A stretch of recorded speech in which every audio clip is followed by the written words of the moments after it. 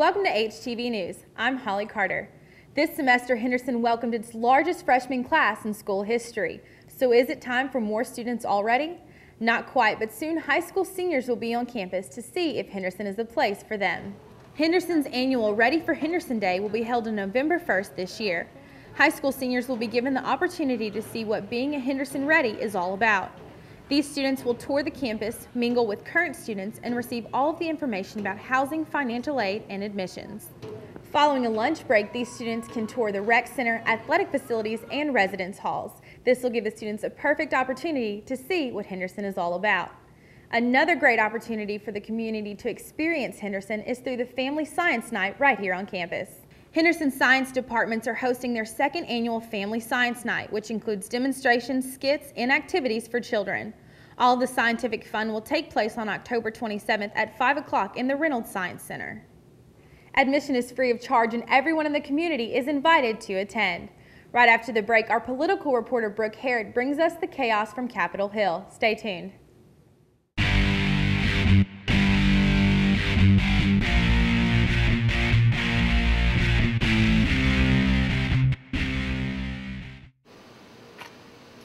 that alcohol?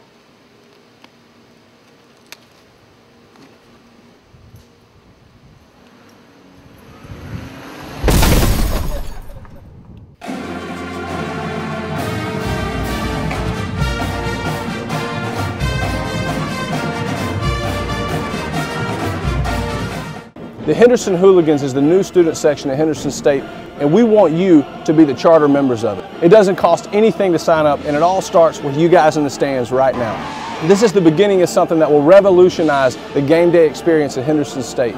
We polled students, and the one thing that they said that they did not have here was a place to belong at athletic events. Now you have that. This is about excitement. It's about having a passion for your sports teams. We cannot do this without you. Hooligan Nation, raise up.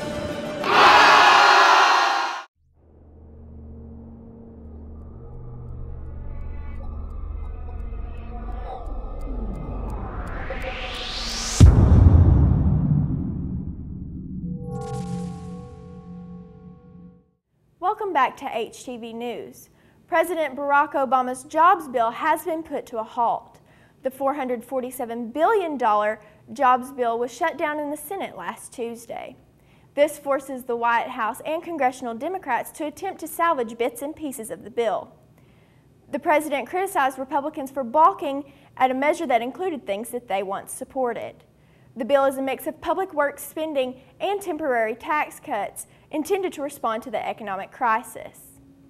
Occupy Wall Street has been a topic on the minds of many. Over 3,000 workers and concerned citizens have occupied Wall Street over the past month. But what does this mean? I spoke with students to see what they think and how they feel it will affect the future.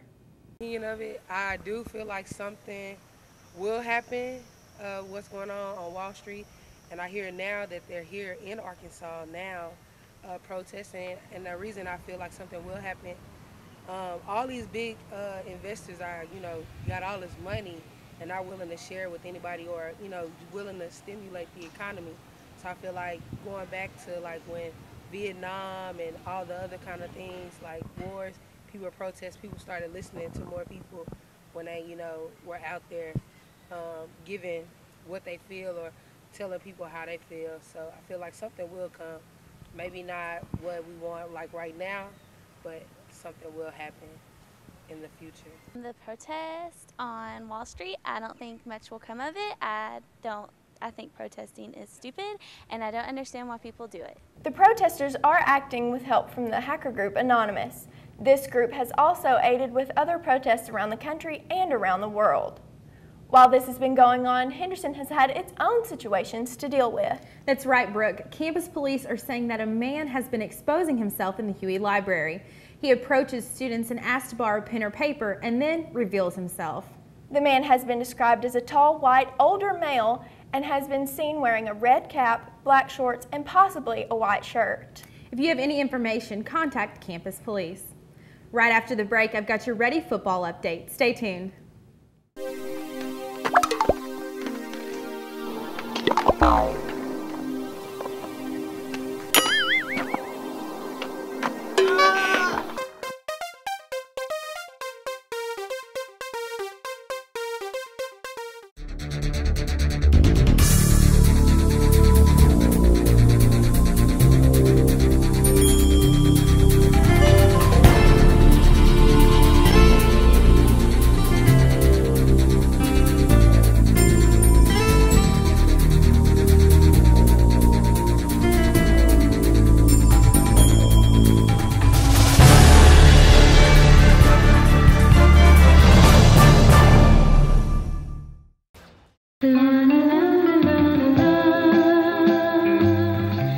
will grow up someday.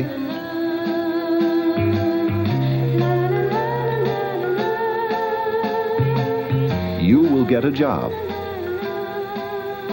You will be working. What do you want to be when you grow up?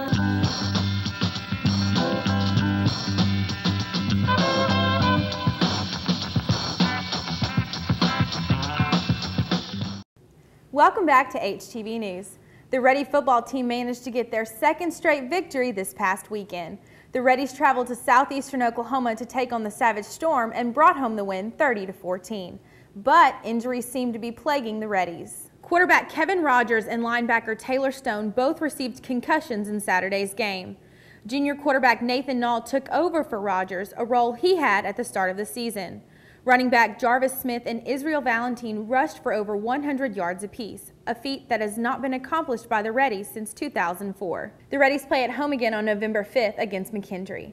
That's a wrap for today. Be sure to tune in next week. You can give us your feedback on our Facebook and Twitter pages. I'm Holly Carter.